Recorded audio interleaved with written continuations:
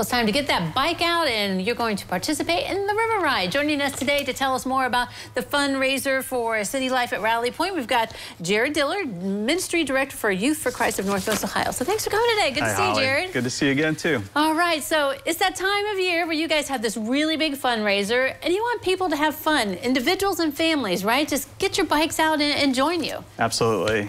This has been our 16th year for the River Ride, and Rally Point Youth Center has been open for 18 years. So we've been at this for some time, and we're excited to invite the community and local area to come again.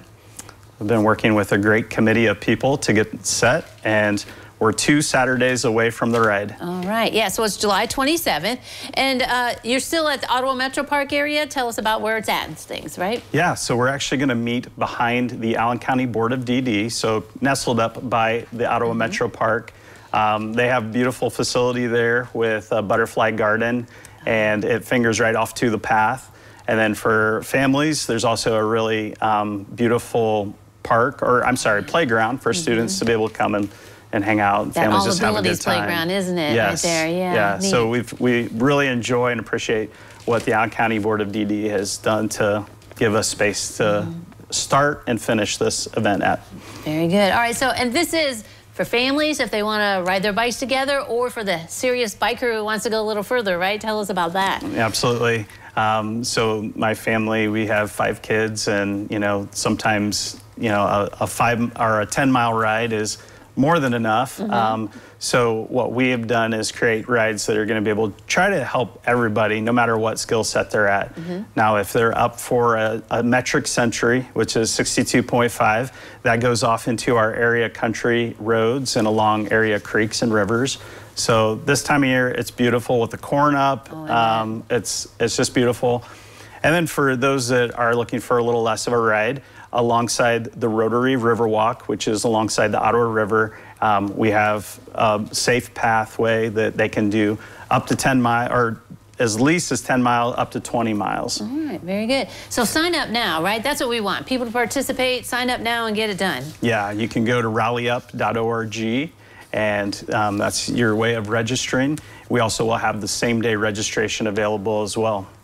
And there's other things happening. I mean, take your ride, and then, as you said, it's a great area right there, and just a lot of fellowship, right, to kind of celebrate what you guys do, Youth for Christ. Sure. We this isn't our mission in this, but we like to show off like the local Lima area, and so lots of different things to do. If you're at near the Ottawa Metro Park, they have things going on at the amphitheater.